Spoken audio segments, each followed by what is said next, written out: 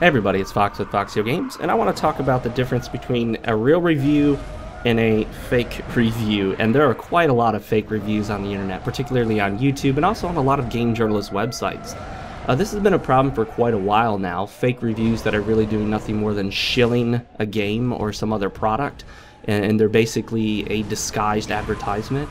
But in this case, I want to talk about a review from someone I saw on YouTube, and they reviewed, quotation marks, Bloodborne. Now, I'm not going to talk about who it is. Many of you will probably be looking at some of the more popular Souls uploaders, but let me just hint that this might be someone who reviews games in general and maybe not necessarily a Souls community member, so to speak. I went to the video and I watched it from start to finish over 10 minutes, and there wasn't a single negative thing said.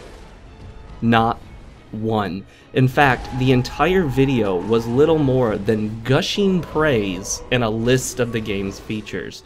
I would say nearly 7 to 8 minutes of the 10-minute video was quite literally just a kind of factual explanation with a lot of praise added in of all the features of the game. What is the story? What is the lore? What is the background to the game? What are all the mechanics? It was almost like this point-by-point explanation of the features of the game.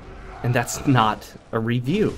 I've actually seen more supposedly professional websites do this, and I'm talking about game websites like GameSpot and Game Trailers. I remember going to one of those sites looking for the latest World of Warcraft expansion review. I'd quit playing it. My wife and I quit playing the game a long time ago, but I still kind of keep up with the news just for fun.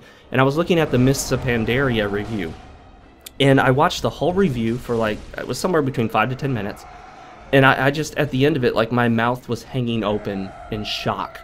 It was nothing more than a list of features with a score at the end.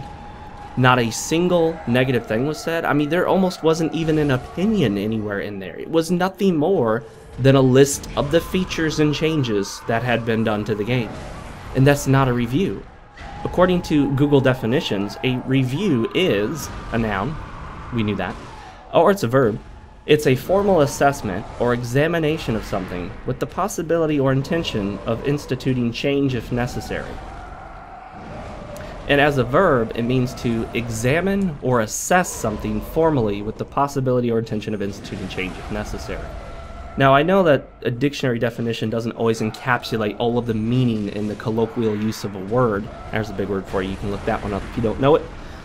But, I mean, in common vernacular, when you review something, everyone expects you to give your opinion, of course, but also expects you to give some positives and negatives. Very few things in this world are entirely positive or entirely negative, and the reason that is because many of the positive aspects of a game are actually like a coin.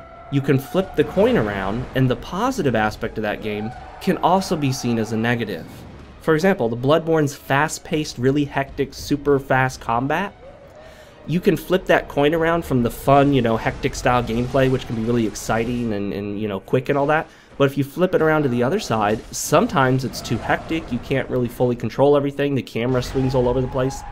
And I'm not really sure there's a solution for that. I wouldn't even necessarily say it's completely a negative. I think it's simply two sides of a coin. You have the positive benefits of that style of play, but it inherently comes with some negatives. That's what a review is.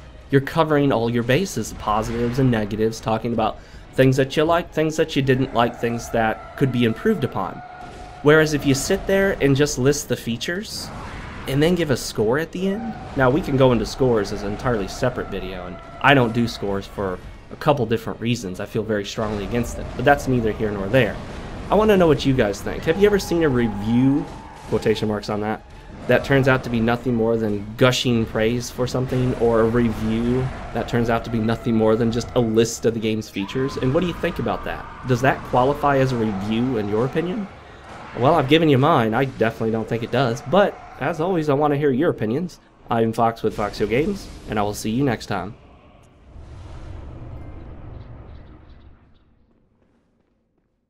Hey guys, thanks for watching. I'm of course Fox with FoxeoGames, and if you want to see more of me, and why wouldn't you, you can of course subscribe on YouTube, follow me on Twitter. I love to keep up with everything that's going on with you guys, and make sure to click one of these two videos if you'd like to see another awesome video, my Fox Seriously reviews of Bloodborne.